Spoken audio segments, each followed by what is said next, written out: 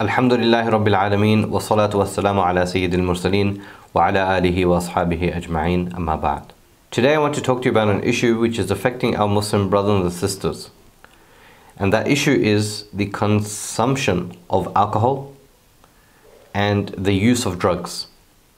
These things are becoming more and more common as more and more we step away, or we are going further away from the deen of Allah subhanahu wa ta'ala.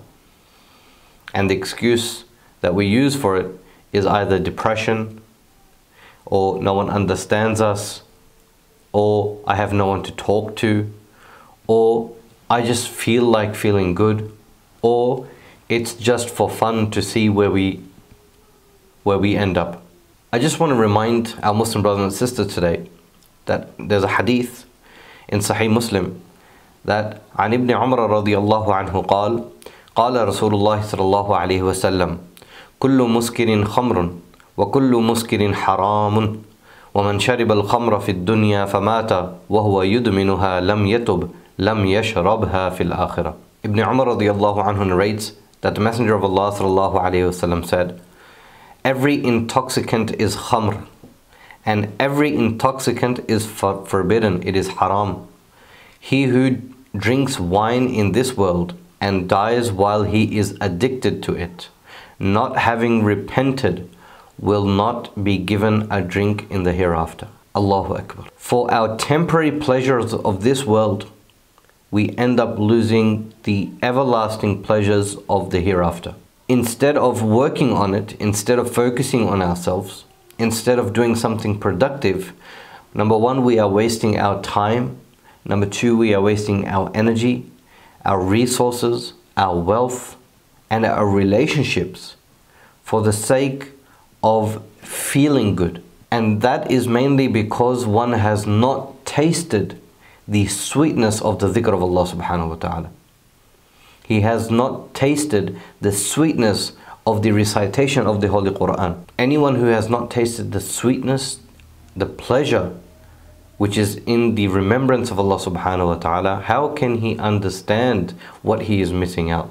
It is like, putting it simply so we can understand, is someone who has never smoked and you give him a cigarette to smoke, doesn't find pleasure in it. He coughs, and some people even vomit. Alcohol, you give it to someone who has never drank alcohol before, you give it to them and they don't feel good about it because they don't feel like this is fun. It tastes disgusting, it smells disgusting. A person who smokes, his hands, his mouth, his breath, everything changes.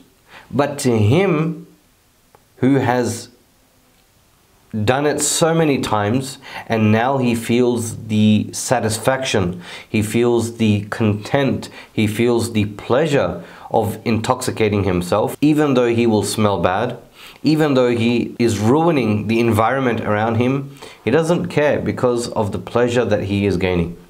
Similarly, when a person starts to remember Allah subhanahu wa ta'ala, he doesn't feel good because he's not used to sitting down and thinking about the greatness of Allah subhanahu wa ta'ala and saying La ilaha illallah, or reciting the Quran, or Subhanallah, Alhamdulillah, wa la ilaha illallah wallahu akbar, wa la hawla wa la quwwata illa billahi al-ali al-azim, astaghfirullah rabbi min kulli dhanbi. He doesn't understand the sweetness of all of this.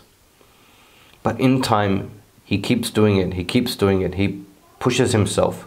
And slowly, he will start to feel the pleasure and the greatness, the sweetness of the remembrance of Allah subhanahu wa ta'ala. That is why, my friends, we should focus more and more in remembering Allah subhanahu wa ta'ala and avoid the company of those people who are involved in doing drugs or drinking. Sometimes we think that we want to have a relationship with these people because we think we can fix them. How can someone who himself is not fixed, fix other people? So the first point of action is to fix ourselves.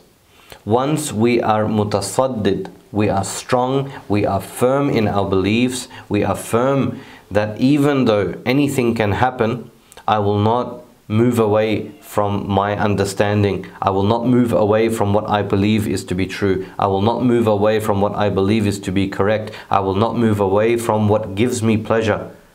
Only then this person has the capability and the capacity to help other people without being involved himself. And we have so many examples from the life of the Sahaba Ikram radiallahu anhum ajma'een.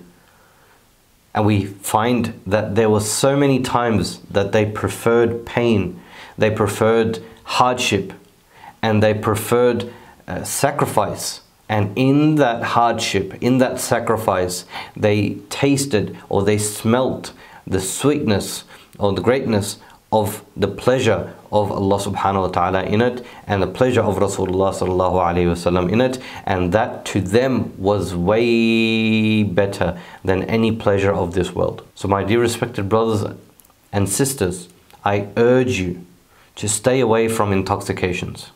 It does you no good. Mentally it does you no good. Socially it does you no good. Physically it does you no good. And the effects of them are really dangerous to yourself, to the people around you, to the people who love you. I cannot emphasize on how important this is. If you know a Muslim brother or a sister who is involved in this, number one, help them to the best of your capabilities. And if you are incapable of helping them, refer them to someone who is capable of helping them. And in the meantime, help yourself.